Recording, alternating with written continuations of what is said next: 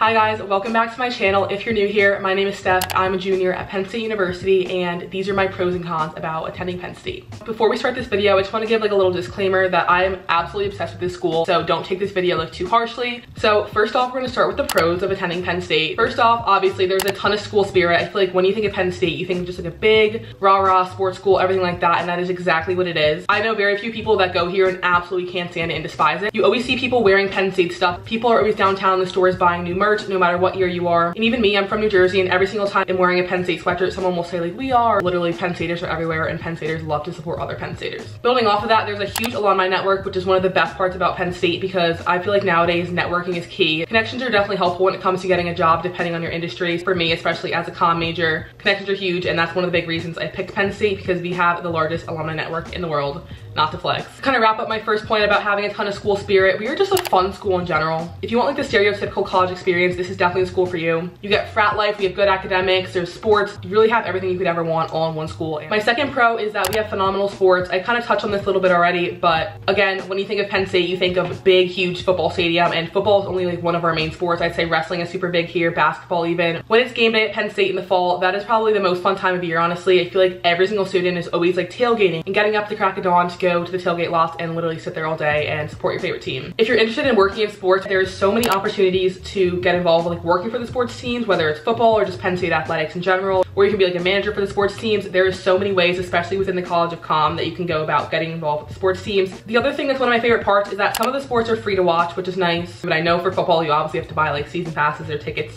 which is annoying. I'll kind of touch on that later, but most of the other sports are free. I know basketball, you can buy tickets, in hockey as well, but I think field hockey or like soccer or something like that, I'm pretty sure they're free. My third pro is that you actually learn things when you're going to school here. I feel like some schools, I've heard from like transfer students, they transfer here and they're like, you actually are like getting valuable information. I think that's something that is honestly good. It's kind of annoying in the moment, like you actually have to like try on your work a little bit, but nonetheless, I again am an ad PR major, and I've learned so many valuable skills that I will definitely take with me post-grad. And that's the whole point of college, like you are here to learn. It's not just like you're here to drink and party all day. Building off of this, there is so many different clubs you can get involved in. There's a club or an organization for literally every single person. I have seen some whack clubs. I have an internship where I'm doing social media content like about Penn State life, and it literally has opened my eyes to so many different clubs. Like I had no idea we had like a club dodgeball team. Like we have literally so many different things. So if you're not someone who wants to get involved like your stereotypical like sports team or Greek life or something, you will definitely find something to help the school feel smaller. Another pro that might be a little bit subjective is that people here definitely are part of hustle culture, which I think is so nice. For me, I'm definitely someone who gets motivated by seeing other people's endeavors, and I feel like so many people here, especially within the College of Comm and the SMEAL College of Business, I've seen so many people start businesses, which I think is such a cool thing, to be like a small business owner while you're also a student. I'm gonna give a little shout out to some of my favorite like small businesses and stuff like that, and companies that I've seen kind of develop over time. First off, Alex Blonde Create. She just graduated, but she makes the cutest merch. Today Sports is a big one. They're like literally gonna be the next bar school. Like they're on the up. I know our quarterback Sean Clifford, who just graduated, started like an NIL company, which is super cool. That's called Limitless. And there's just so many other businesses I don't even know about around campus. I think that's so cool to see other students doing things that like I honestly wish I could do. As I mentioned, we have the largest alumni network in the world. I am emailed literally 10 times a day with like different internship opportunities or jobs I can apply to, and I think that is awesome that your college is explicitly sending out things that like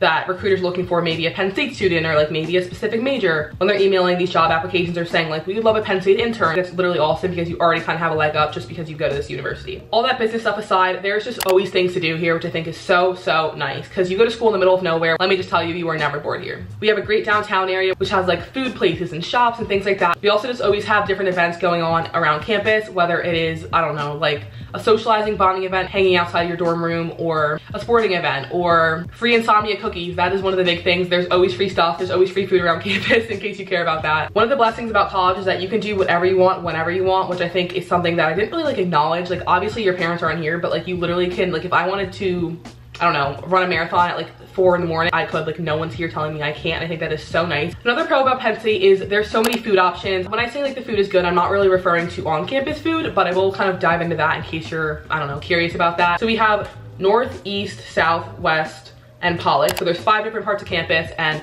all 5 of those have a dining hall, and all 5 of those also, I'm pretty sure, have a market. I know that at least 4 of them do. I'm not really sure about north because I've never been there. It's kind of in buttfuck nowhere. But the dining hall is your typical buffets, obviously, and then the markets are like a mini Wawa or like a Sheetz. I used to go there all the time freshman year for snacks and stuff. There's also like little toiletries you might need, like, I don't know, shampoo, conditioner, deodorant. There's fresh fruit and stuff. And I didn't even touch on the hub. The hub has a grilled cheese place, there's a salad bar, there's a burrito place, there's a Burger King, there's a Starbucks. There's a bunch of Starbucks around Penn State, and Dunkin' as well, so if you're a coffee addict, that's good. There's so many more food options I'm not even mentioning, so if you're worried you're gonna go hungry here, you are definitely not going to. In case you're wondering about downtown options, we have more casual things like Roots or Fiddlehead, which are like salad places.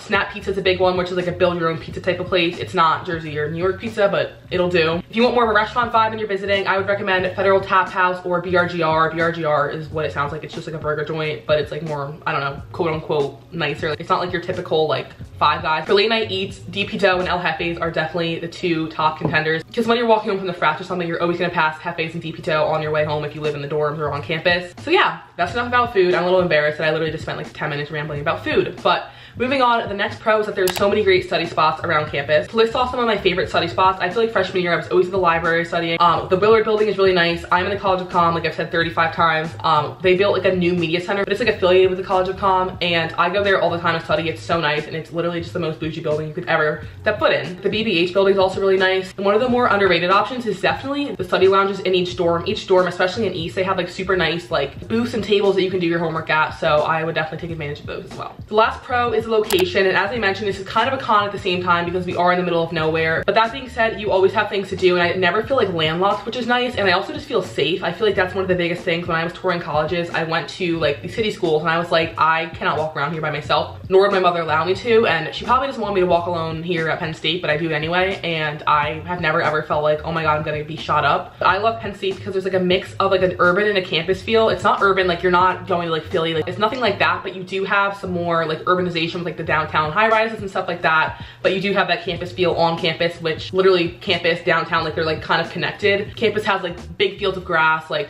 your typical like nice sidewalks, like pretty buildings. So that wraps up my pros, and now I'm going to touch on some of the cons about Penn State. As I said, I could never wish ill will on the school. I'm obsessed with it. But if I had to pick out some cons that I think people would want to know before coming here, this is what I would say. Number one, the school is obviously humongous. There is 40,000 undergrad students, and I have no idea what our grad program looks like. The campus is pretty big, and walks to your classes could be upwards of like 15 to 20 minutes depending on where you live. If you're a freshman picking out your dorm, I would pick East Renovated just because it is like the like freshman only like cool people dorms. But if you're worried about like long walks, I would pick like Pollock or like South Renovated because those ones are more like localized. Again, the school is super big, so scheduling is a literal shit show. As a freshman, you're fucked.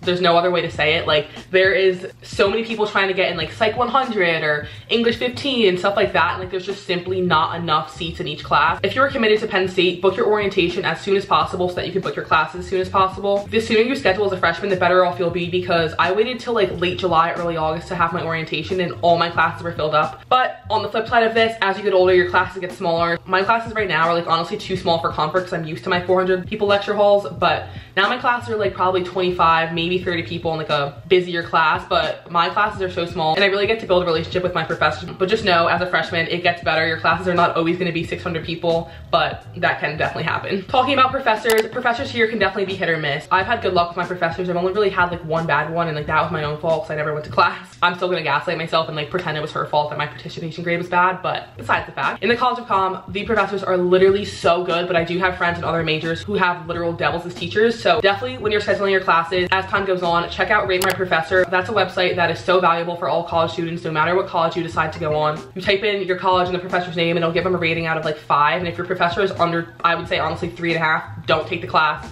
It's not worth it, because a professor in college can literally give you whatever grade they want. So you definitely want to make sure you're getting the best you can, because you don't want a bad professor to be the reason you fail the class, not because like you actually don't know what you're doing. Some professors you can tell are definitely here just for the paycheck, and others you think are literally your mom and dad because they are so good. Touching back on housing a little bit, as I said, you want to pick East Renovated because that's like where all the freshmen live, but if you are put in an unrenovated dorm, it's gonna seem like the end of the world at the moment, and they are kind of shitty, which is why it's a con, but it's really not the end of the world. Just make sure you're investing in good fans. It's only really hot here from like August to early November, but there is no AC in the unrenovated dorms, so just make sure you invest in a good fan and some good storage solutions because they don't have like loftable beds in the unrenovated dorms. Another con is that parking here kind of sucks. I feel like at my friends' schools they're like, oh, I can just drive to class, this and that. At Penn State, you definitely cannot do that unless you have like a commuter pass. I don't think we have a lot that's just like open for the general public that's like free. I think you have to pay for everything. And if you live downtown, your only on-campus parking option is in lot 43, which is literally ass fuck far no matter where you live. So that's not great, but it is an option, and you definitely can park downtown at an apartment and pay like $200 a month, but I don't really think that's worth it personally. When it comes to parking, you don't want to just park and like put on your hazards and like go take an exam at the testing center because that will not work out in your favor. The parking patrol people are, obviously this is their job, but they're assholes. Like they will tow your car over literally nothing. So just make sure that you are smart about where you're parking. The next con is kind of a pro and a con. I love the party life here, but the frat life here is definitely difficult. I'm gonna touch on this in another video. If you look through my channel, you can definitely find the video where I was like screaming about frat life. That being said, it's kind of hard to get into parties as a freshman, which I think is something I did not even think about. Like when I came to Penn State, I've always just heard like when you go to college, if you're a girl, like you're getting into parties. That's definitely not the case. There is certain frats and stuff that will let you in like no matter what because they're like lower tier, quote unquote, which is a disgusting word. I'm even saying that, like there's a tier system, but you know, that's society for you. It is hard to get into frat parties if you don't have connections. I know now so many frats are banned on campus that like freshman men can rush first semester for certain frats that are like pretty decent. So if you have a guy friend that's a freshman and he's rushing a frat, you can use him for an invite. Keep that in mind. If you do want to go to the frats as a freshman, Greek life is definitely helpful for that because you literally get like a list of frats you can go to. You go to the door and you're like, hey, I'm in XYZ Sigma Ligma balls, and they'll be like, okay, and then you get in the frat. I hate talking about this because it's actually so stupid and like Greek life is disgusting, but I'm still in it. I'm saying that as I'm literally in a sorority, but besides the point. If you are a guy and you do want to party, number one, you're not getting into the frat. The amount of times I'm walking frat row and I see like gangs of girls with like 2 or 3 guys thinking like the ratio will get them in.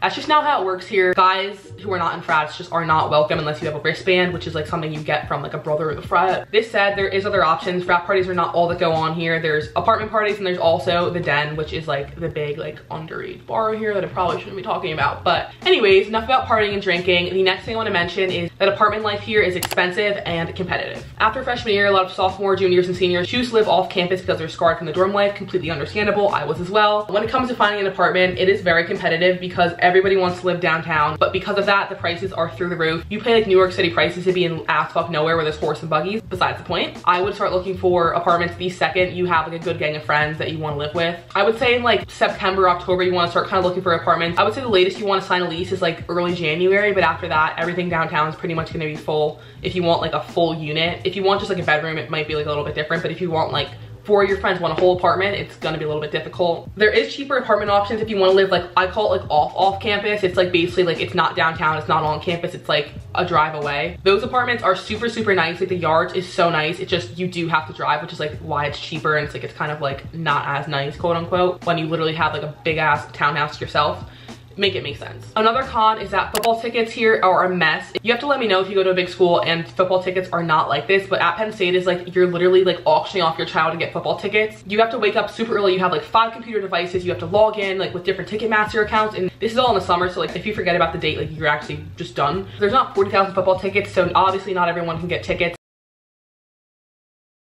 Another con is that we are in the middle of nowhere. You know, we're in Center County, Pennsylvania. There's some hicks here. It's not the cutest clientele. Like the people that I see at like our local Walmart are not my favorite, but I never feel like landlocked. As I said, there's so much going on here, but it is something to note that we're like a very remote area, so it's kind of hard to get to and from here if you don't have a car. There is buses and stuff that come, but I've heard literal horror stories. Like I will not be stepping foot on those buses ever, but they are an option. The biggest thing I didn't know is that we don't have trains. So like my plan was like, oh my God, I'm gonna go visit my friends at like XYZ school every weekend, and like I would have to take a bus. I ended up visiting very few people just because we don't really have like a means of getting there unless you want to take a bus and sit there for 10 hours, and the drive is like a 2-hour drive because they take the weirdest ways possible. So I ended up not really visiting a lot of my friends, which kind of sucks just because we don't have a train system. The last con I have is that the weather is absolute shit for like 3/4 of the year. When it is nice here, it is so nice. It's stunning, gorgeous. Like you won't catch me going to class just because I want to spend all my time laying on the lawn tanning. It does get cold here, I would say like mid-November, like right before Thanksgiving break. It's normally when I pull out my like big parka, and then it really doesn't get warm here until like late March, early April, and then by that time like we're basically going home. But when it is nice here, it is so nice, and when it is cold, it is so cold. So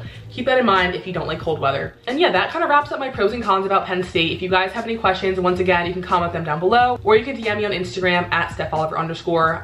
I could talk about Penn State for hours, but thanks for watching, and I'll see you guys next time I post. Peace.